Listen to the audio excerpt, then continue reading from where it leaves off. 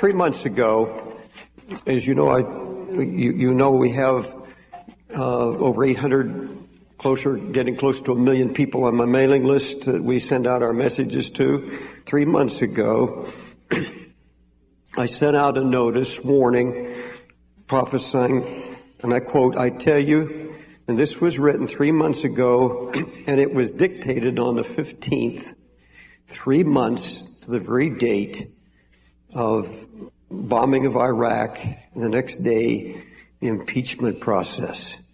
I tell you with a broken heart, the next 3 months are going to be ominous and shattering here in America. Go on to tell of the full-blown depression that we believe is coming. And, let me tell you from my heart, Brother Carter, my associate, handled it very well this morning. Spoke very clearly about trampling of the truth on the streets, the loss of, we're redefining truth, trying to lower truth completely. Do you know if the President of the United States is impeached, if it goes on to the Senate and passes, I'm telling you now it won't be because of Monica. Not at all. The shame that comes upon a nation and upon its leaders has to do with the bloodshed of the innocent. Period. The bloodshed of the innocent. Now, the Lord has made it so clear in His Word. He made it so clear that no one mistake that the difference between what is called a fetus and a live being in the womb. Because President Clinton vetoed a bill that would have stopped abortions in the third trimester. Just as John the Baptist in the womb of Elizabeth, his mother, is about to enter the third trimester, 6 months with child, Mary walks in to Elizabeth's home. And what does the Bible say that the baby did? Leaped at the sound of her voice. The little child heard the voice and leaped in the womb. God was saying once and for all, you will never have that excuse on the judgment day. He nailed it down. And folks, you watch what happens. I wrote it in my latest book, America on Trial, America's Last Call, that it would be because of the bloodshed, the innocent bloodshed. 5,000 babies a day. 5,000 babies a day. That was told to us in a recent luncheon here 2 weeks ago with Dan Quayle, who's going to be running for vice president, when a group of ministers met with us to have lunch with the gentleman. And he said to the pastors, do you know that 5,000 babies a day now are being aborted? That is a river of blood. Folks, no wonder the whole world, it looks on us with shame. The whole world looks upon us as shame, as a nation out of control, a government out of control. Thank God there's one solid place, and that's the rock Christ Jesus, unshakable when everything around us is being shaken. I want you to go to Matthew, the second chapter. I won't be preaching long. I just want to share a few things that are on my heart here. We have seen His star. I'm going to show you how you can say that with a wise man. You have seen His star. Oh, yes, you have. Second chapter of Matthew. Let's start. I want to read the first 10 verses. Now, when Jesus was born in Bethlehem of Judea in the days of Herod the king, behold, there came wise men from the east to Jerusalem. By the way, I don't know where we get the idea of 3 wise men. There's nothing in the Bible about 3. I say, well, gold, frankincense, and myrrh. Well, it could have been 5 wise men bring gold, 5 bring frankincense, and 5 bring myrrh. There's nothing there about 3 wise men. Saying, where is he that is born King of the Jews? For we have seen His star in the east. We've come to worship Him. When Herod the king had heard these things, he was troubled, and all Jerusalem with him. When he had gathered all the chief priests and scribes of the people together, he demanded of them where Christ should be born. They said unto him, In Bethlehem of Judea, for thus it is written by the prophets, And thou, Bethlehem, in the land of Judah, art not the least among the princes of Judah, for out of thee shall come a governor that shall rule my people Israel. Then Herod, when he had privily called the wise men, inquired of them diligently what time the star appeared. And he sent them to Bethlehem and said, Go and search diligently for the young child, and when you have found him, bring me word again that I may also worship him. When they heard the king, they departed, and lo, the star which they saw in the east went before them till it came and stood over where the young child was. When they saw the star, they rejoiced with exceeding great joy. Heavenly Father, I pray that you give us insight tonight. This is not just a Bible story. This is not just to elaborate some beautiful Christmas story. This story is pregnant with truth. The story has so many lessons for us. God, speak to us now by the power of the Holy Ghost. Let my words find its mark in many hearts. Some that have walked in here tonight wanting you, desiring you, trying to get to Jesus but don't know how. Oh God, let the star lead them.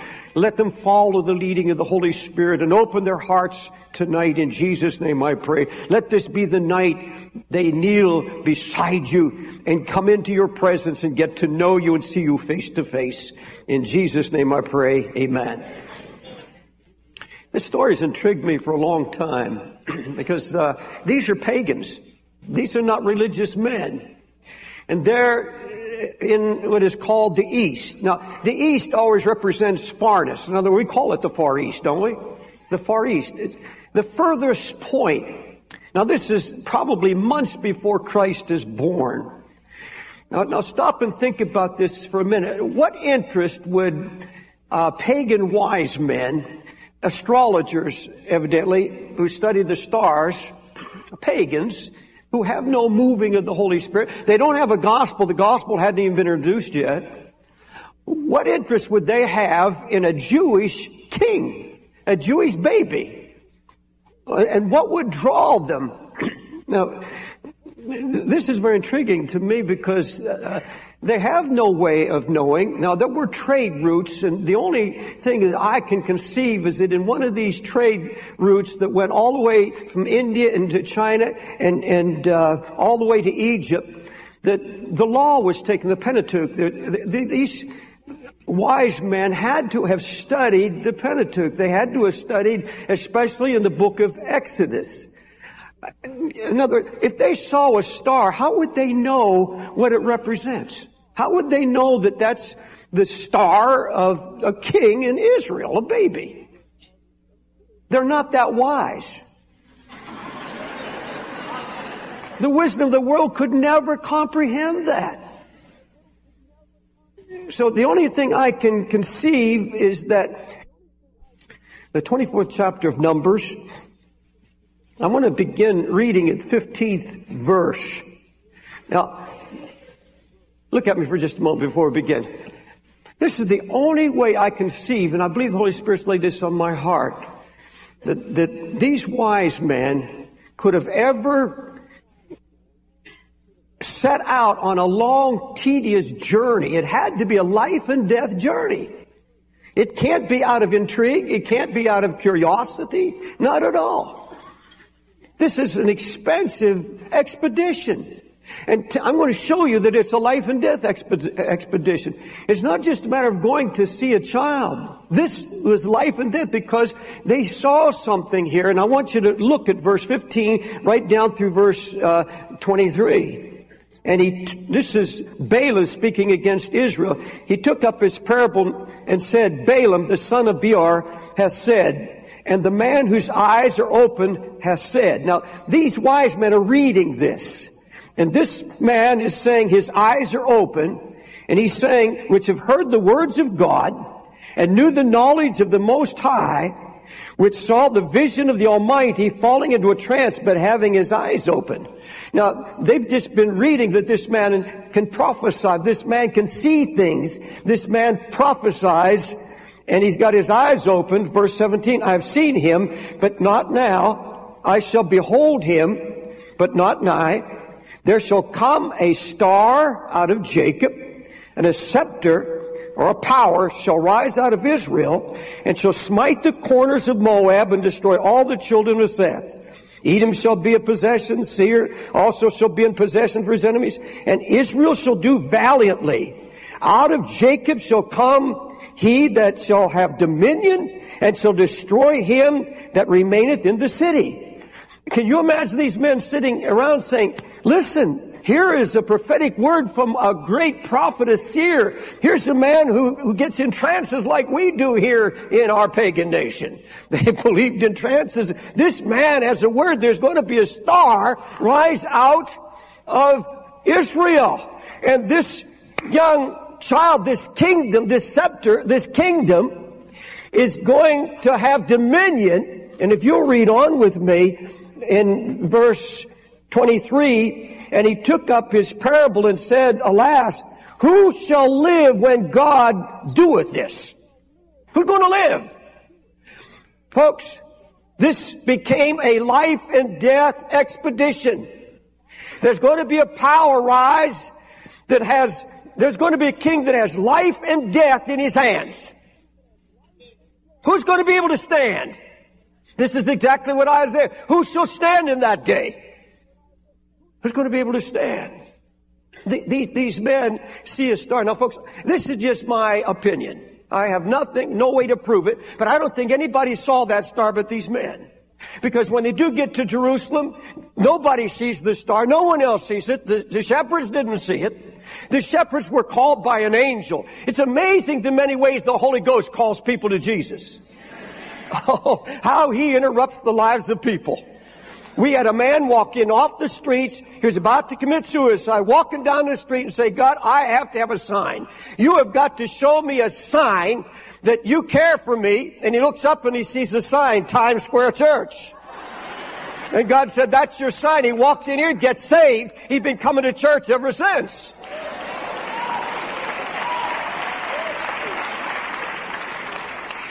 Saul, light comes from heaven. Nobody saw it but him. But it smites him. Blind. God has his ways, the Holy Ghost, to interrupt the lives of people and bring them to Jesus. But most come by the way of a star. Now, I want to show that to you tonight the best I can. This is my opinion now see, this is a star. These were stargazers. They knew that something had appeared. There was a star appeared that didn't have an orbit. It was not in the orbit. This was a strange star they saw. And someone said, what about Numbers 24, 17? A star shall arise. Folks, the Holy Ghost put that star there. That was the Spirit of the living God. That was a work, a divine work, because that star had a drawing power. Why else would these men pick up and go for miles and miles and travel for weeks and weeks, night and day, in the burning hot sun through the desert to find a baby child who would be a king? They start out with great anticipation. This is a delegation with a lot of protocol. And I don't know what they intended to do. I'm sure they imagined that he would be born in the great city of Jerusalem that everybody knew of. And if he's a king, he's going to be born in a very palatial residence. So naturally, now folks, I'm going to tell you something. I'm going to give you a spiritual truth right now. You can't get to Bethlehem. You can't get to Jesus till you go through Jerusalem. Jerusalem is a religious system. There are a lot of people trying to get to Jesus, and they get as far as Jerusalem, and they get into a priesthood, they get into a religion, and that'll never get you to Jesus. That'll get you to religion and no further. The star led them to Jerusalem, but Bethlehem was 6 miles on. They get to Jerusalem, the star is leading them, and this star has its own orbit. That star is in the orbit of their life. The leading of God. their own life. Everybody's got an orbit. Your lifestyle, everything God's doing is an orbit around you. And this star is in their orbit. And this star is leading them. Folks, you go out and look at a starry night. And I want to tell you, there are millions and millions of stars. I've never seen any of them move. That star had to be hanging right out in front of them. It's something I believe they were the only ones who could see. Folks, let's talk about that star. In your orbit, in your life, if you are hungry for Jesus, if you've got any desire for Jesus at all, and the reason the Lord starts with this far off, how far east? Because he says to the uttermost, and that's for the person who's sitting here tonight saying, well, I don't know, I am so far out. I'm so far from God. Pastor Dave, if you only knew my life, if you only knew the sin in my life, I'm too far gone. You may have a lot of wisdom of this world, and you've got life pretty well figured out, but there's an emptiness in you, and there's been a drawing. And I want to tell you, if you want to get to Jesus, the first thing you do is you get a Bible. You get into the Word and you just study it. I know a young man that was put in solitary confinement, and they allowed him to have nothing but a Bible. He was a murderer, never once gave a thought of Jesus. He got in there, let it sit for 2 weeks, and finally he decided to pick it up out of boredom. Started in the book of John, led by the Holy Ghost.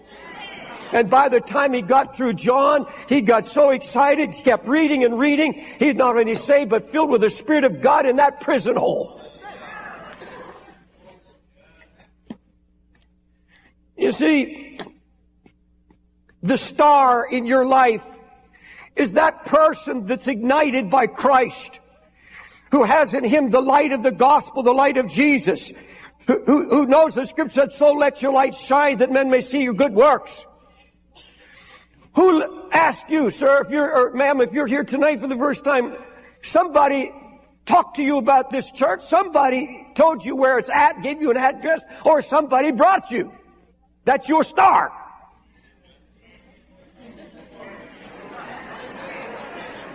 You're being led to Jesus. You don't know it. But the Holy Ghost is after you. He's got you appointed. I would imagine almost everybody in this building can think of somebody who lived the life, maybe on your job, and that's why it's so important to live the life of Christ before your brothers and sisters and your family and your co-workers, because they're watching you and you are appointed to be somebody's star to lead them to Jesus. That's why I said, let your light so shine so men see your good works and glorify your Father in heaven.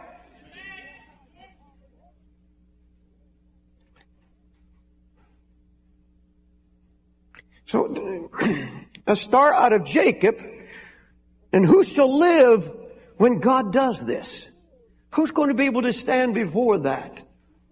They get to Jerusalem by the leading of this star, and they stop.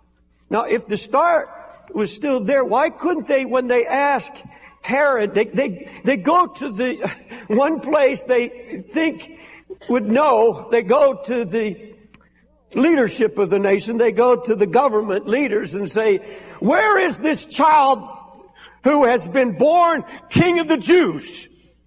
Well, they already had a king. What a startling thing for somebody to say. Evidently, he'd sent him to the priest. But if the star was there, why didn't they just go out in the open and say, look up there, see the star, and tell them the whole story? They couldn't do it. The star was not there. Because it's very clear from the story that when they left, trying to get out of Jerusalem, the star appeared again. You see, in the pursuit of Jesus, there are a lot of people who get very hungry for Christ. Everything's become so empty. If you've had sickness, pain, if you've ever been in a home where there's cancer, We have a brother, one of our ushers in the hospital now with brain hemorrhage. If you've ever been around life and death struggles, you begin to see the emptiness of life, the shortness of life. You begin to reach out for reality. And there's some of you here right now in that position, I believe with everything in me. And you begin to say, Jesus, where are you? And you start a pursuit for Christ. You start a pursuit for Jesus. I'm just talking to you from my heart. I'm not talking from notes. I'm talking from my heart. And you're seeking Him. You say, I'm not looking for religion. I'm looking for Jesus. And you start on this path. You search for Christ to get close to Him. I want to be closer to Jesus. I want reality in my life. And suddenly you get stuck in some denominational gibberish. You get stuck in some ritual in some church. And they talk about Jesus. These religious leaders knew where He was going to be born. They knew the town. They had all the knowledge in their head. They could talk about the coming Messiah, but they didn't know Him. They were the least knowledgeable, and it was right there. Those that were closest were the blindest. And I think some of the blindest people to the reality of Christ, those who are most blind to His reality, are those who are full of religion. Not Christ, but religion. Well, bless God, I'm a Catholic. I'm a Lutheran. I'm an Episcopalian. You can be a Lutheran, you can be Episcopalian, you can be a Pentecostal and go to hell. Because you don't know Him. You got something in the head, but you don't have it in the heart. You really don't know Him. You've never been His presence. You've never been to Him. You don't know Him. You've not seen Him.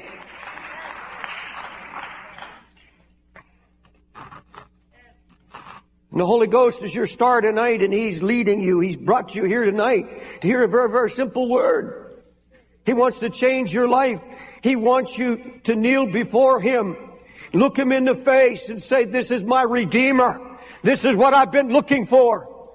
Folks, you're not going to find Jesus till you get out of some religious pitfall that you're in. Get away from addiction to some churchianity. I don't know what else to call it.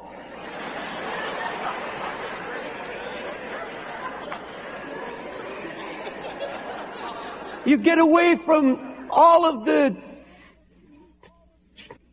You've been born and raised in it. I hear people everywhere you go. You go to church? Well, I was born a Catholic. I don't know what that means, born a Catholic. I don't know what it means, born Baptist. You're born nothing.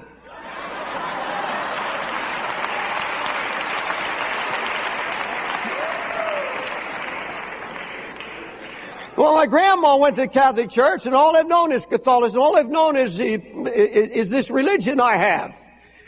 Jettison your religion. You can't get to Christ till you throw your religion away and come simply to the manger.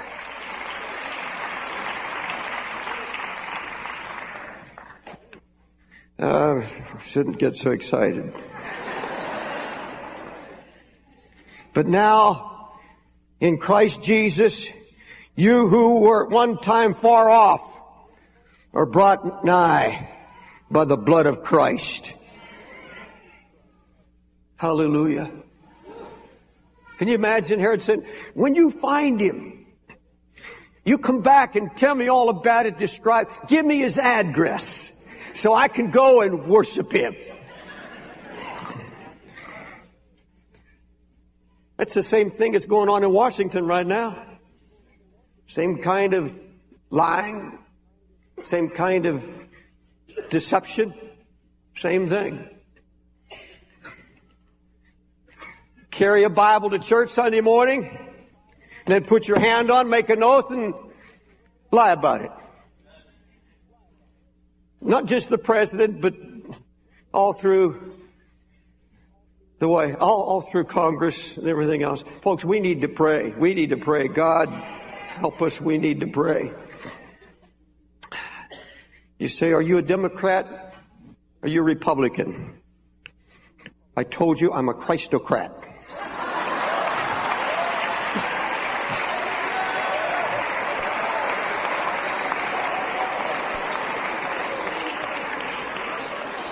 You know, we need to have a Holy Ghost preacher run for president so some of us could vote for a president. I'm not a candidate. Oh, who do you vote for? As soon as they get away from the religious headquarters and the synagogues of Jerusalem, the star appears. You know, when you look at Matthew, I'm going to close in just a moment. Back to Matthew, the 2nd chapter, verse 9. When they had heard the king, they departed, and lo, the star.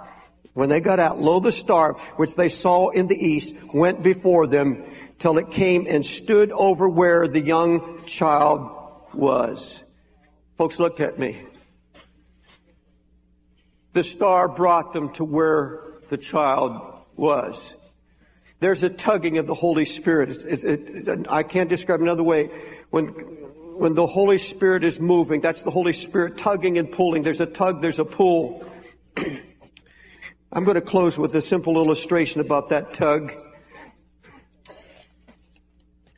Years ago, here in New York City, when I started Teen Challenge for drug addicts, in the first few years, one of the roughest, toughest females. She was a gang leader. She was a drug addict, wild, like a wild animal, untamed wild animal. Brought her into our girls program in Brooklyn, Cookie Rodriguez. And Cookie was hard as nails. Nothing could reach her. And we were about to give up on her. And in fact, we had to make a decision the following week whether or not to even try any longer. We had tried everything. There was one staffer, a young lady, a godly young lady on her staff, who had taken a special interest in Cookie. And I had to go to Pittsburgh to speak for Catherine Kuhlman that weekend. And I said, well, and I got a couple vans, and we're taking the whole group to Pittsburgh to be in my rally. And I said, make sure that Cookie's on board, make sure she comes. She said, I'm not going. I'm not going. She was going to leave, but you see, she had a star. There's somebody that she trusted, somebody that took special care, somebody that truly lived Christ. There was no phoniness or hypocrisy in the staffer. And all she had to do is put her arms around her and said, Cookie, I'll go with you. I'll stand with you. I'll sit with you. I'll go the whole trip. You are my guest. And Cookie said, I'll go. And Cookie came and sat in a balcony up on this side at our youth rally on a Saturday night in Pittsburgh, Pennsylvania, with Catherine Kuhlman's meeting. Sister Kuhlman was behind me, and I was preaching. And I didn't know anything about Cookie except she was the hardest one I think I could ever seen. And that young staffer was beside her. And believe me, she was a star. She was leading her. And that star came and sat right over where Jesus was in that meeting. And Cookie sat there, her hands folded, chewing gum. And halfway through my message, the Spirit of God began to reveal Christ. And she had not shed a tear in her lifetime. She never, ever remembered shedding a tear. She never cried in her life, full of hate and bitterness. And I had been preaching about how God can do anything, break any barrier. If you want Jesus, He'll break through every barrier. And she grit her teeth and said, God, if you're real, if you really exist, if you love me like Pastor Dave is saying, you got to make me cry.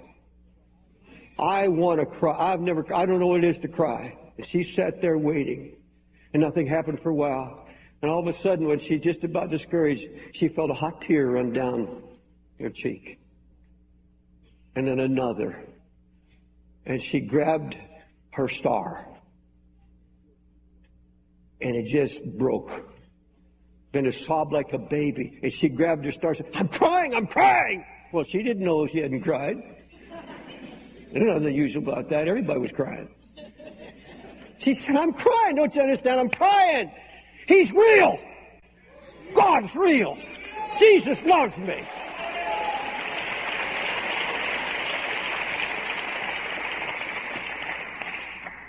Cookie Rodriguez founded New Life for Girls. It's a thriving program that saved hundreds of women from drugs and alcohol. And Cookie today is in the ministry, still going strong for God. Listen to me, please. Listen to me. Holy Spirit's dealing with you in great love and compassion. This is the night for you to come to the full reality. Some of you say, Brother Dave, I've come so far, but I have not really gotten to Jesus the way I want to get to him. Something seems to block me. I go so far and I get stuck. Listen to me clearly. The last thing I want to say to you before I give an invitation, up in the balcony here on the main floor. The Holy Spirit is leading you now. He's going to tug at you. We're going to stand in just a moment. We're going to just sing an invitation. It's not mood music. It's just to give the Holy Ghost some time to tug and pull at your heart. Don't come unless the Spirit calls you. But if you have something in your heart saying, there's got to be more than I found. I want Jesus Christ in my life, not just my head. I want him in my heart. I want to experience Jesus. I want to be as close to him as these wise men were that knelt before him and were able to touch him. I want to touch my Jesus. I want you to stand, please.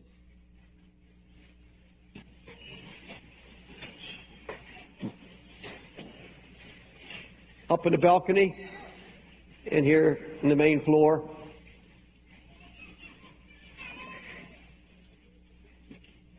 Would you look this way for a minute? Beloved, please listen just a moment before this service is history. This is life and death for some of you now. This is life and death. I don't know if these wise men had hoped they could have made some kind of a covenant or an agreement so that lives would be spared. I don't know. We do know that the shepherds went away worshiping. We know these men worshiped. We don't know how deep the work was. We don't know anything about that. But I do know right now that they were able to fulfill their mission. They were led to Christ. You are being led by the Holy Ghost tonight. If you feel that tug, you feel that pull up in the balcony, go to the stairs on either side and come and stand here. Jesus said, the Bible said, if you'll confess me before men, I'll confess you before my Father and all the angels of heaven. I want you to come and say, Pastor Dave, I have not found what I'm looking for. I want Jesus. I want a manifestation of him in my life and my heart. Let the Holy Ghost be your star and lead you now. Draw you and come to him. You have got to allow Jesus to fill every empty spot in your heart and to heal every wound in you at this Christmas season. There was a gentleman that came forward just like you did in this church. He's received Christ, but allowed this season to get to him and some other problems in his life to get to him. And a few days ago took his life. I remember another young lady that came and stood at an altar here, a beautiful young lady, a young model. She said, I want Jesus, but she had a hard time allowing Christ and his word to become life to her and to have meaning to her. It can't just be a head thing. It has to be God. You come into my heart and your Holy Spirit just fill me up and drive out of me every thought. I've got to bring that all into captivity. I've got to allow the Holy Spirit to comfort me. I've got to allow him to come and drive out all those thoughts the enemy tries to infuse into my mind, inject into my mind. And she leaped out of an 8th floor building and took her life. I'm asking, I honestly believe, I'm saying this because I feel it's life and death for some of you here that are standing here right now. There's been a lot of people brought to Jesus today in the last two services and again here tonight. And the Lord knows exactly what you're going through. There's nothing that's going on that God can't solve and make a way that you don't know anything about. He can make a way. Look at me now. You may have been trying to figure it out and figuring it out now for days. You say, there's no way out, brother. If I'm in a mess, I've got trouble in my life, I'm confused, and I don't know any way out. My Bible says very clearly that He knows the way out. A way that you can't even think about. He's a miracle working God. You've got to believe that and trust that now. Trust that. Say, Jesus, I'm going to commit my life to you. I'm going to give you my heart. Jesus, I'm going to draw nigh to you. And you said if I draw nigh to you, you will draw nigh to me. You believe that and He'll keep His word, I promise you. He will keep His word. You came here to draw nigh to Him now. You're being led to Him by the Holy Spirit. The Holy Spirit stirred your heart. You didn't walk down here just out of habit. You came down here now because the Spirit of the Lord is at work in you. Hallelujah. Glory be to God. Will you pray this prayer with me? Now look at me, please. The prayer doesn't save you. It's the word that comes out of the abundance of the heart. Words that come out of the abundance of the heart. And He that's begun a good work in you will finish it, the Bible says. He'll complete it until the day of the coming of the Lord. All He wants out of you is a sincere heart. He'll even help you repent. He'll even give you faith if you just start. Amen. I've always pictured faith as standing on the mountain. The Lord showed me this when I was a kid, standing on the mountain. I was trying to figure out faith. And Lord, in this little thought, He said, just make a big snowball, big as you can, and pack it and push it, and start rolling it down the hill. And He said, after a while, it'll go momentum. It'll pick up itself and carry it on. And it gets bigger and bigger. You just start the little snowball. Give Him snowball faith if you can. Just give Him that little seed faith. And say, here, I give you, Lord, the best I have. I give you my confidence. I give you my faith. Pray this prayer with me, will you? Jesus, I don't know how to believe. I don't even know how to confess. I'm in a mess. I have trouble in my life. And I need a miracle. I'm coming to you, Jesus, like a little child.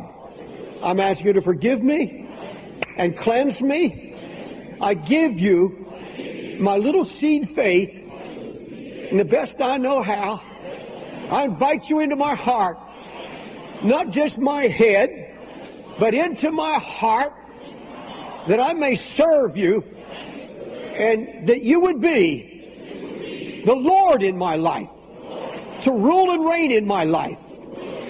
Holy Spirit, come and fill my vessel, and help me to be obedient to everything you whisper in my heart.